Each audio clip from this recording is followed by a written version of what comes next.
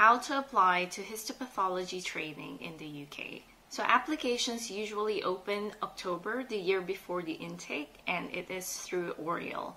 You can see the person specifications and essential criteria on the website, but today I want to focus on the training self-assessment scoring criteria. So the first criteria is additional undergraduate degrees and qualifications. These are the scoring systems. So if you have a degree before you started medicine, you get more points. The next criteria is postgraduate degrees and qualifications, and these are the criteria. So whether you have a PhD or an MD, you get 4 points as long as you have original research-based MD. So I myself had an MD, but I did not have a dissertation, nor was it research-based. So I still got 3 points as a master's level degree. Next one is presentations and posters. So this has a very high score. If you're able to present a poster or do a presentation related to histopathology, you automatically get 8 points as long as you have evidence that you presented it at a national or international level. The next one is publications.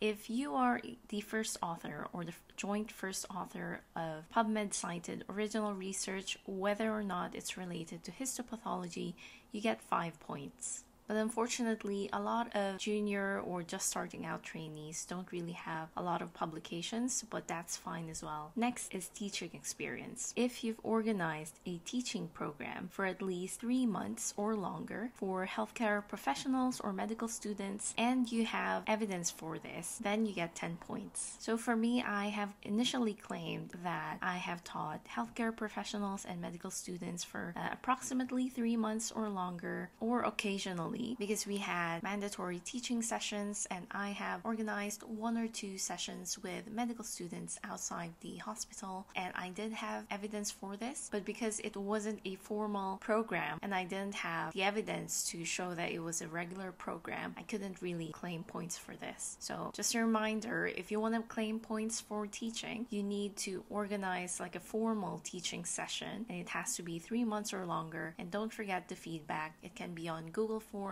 or any platform for organizing feedbacks. As long as you have it quite neatly packaged as a formal teaching session, I don't think you would have any problems claiming points for this. Training and teaching, if you have a master's degree in medical education or teaching students, or even just a PG cert, you can claim points for this. Quality improvement projects. This is one of the highest scoring ones, including teaching experience. So if you designed, implemented, and affected change for more than 1 PDSA cycle using the QI methodology and presented this at a meeting with evidence, you will be able to claim 10 points. So the important thing is not that you just do a QI project. You need to do at least 2 full cycles, and you need to have presented this. It can be at the medical meeting with the consultants. As long as you have evidence for it, you will be able to claim 10 points. Leadership and management. This also has quite high points.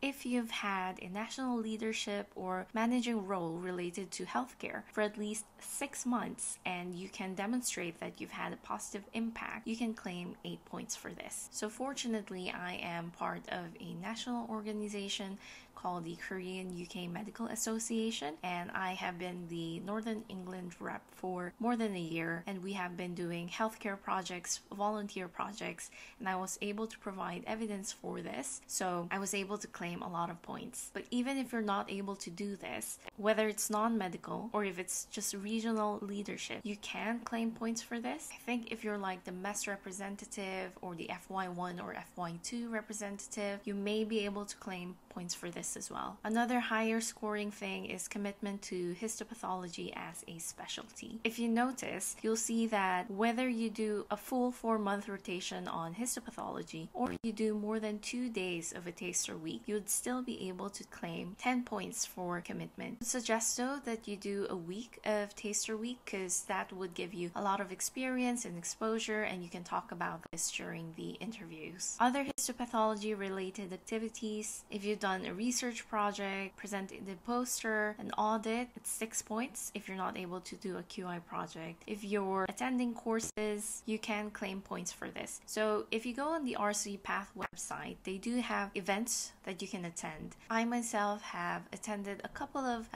webinars and online conferences. A lot of them were free, and you'll be able to claim points for this. And one more tip is, while you're doing the taster week, if you can, complete an audit. There are many quick ones. Just talk to the registrar or consultant and they may be able to help you out. A quick note is that for the histopathology related activities, you can only claim one, and the one that's highest scoring among these things. So even if you did an audit and you've gone to courses, you'll be able to claim points for the audit more, so you can't pick two. If you guys have any questions regarding this, please comment down below and I will try to help as much as I can. Thank you for watching.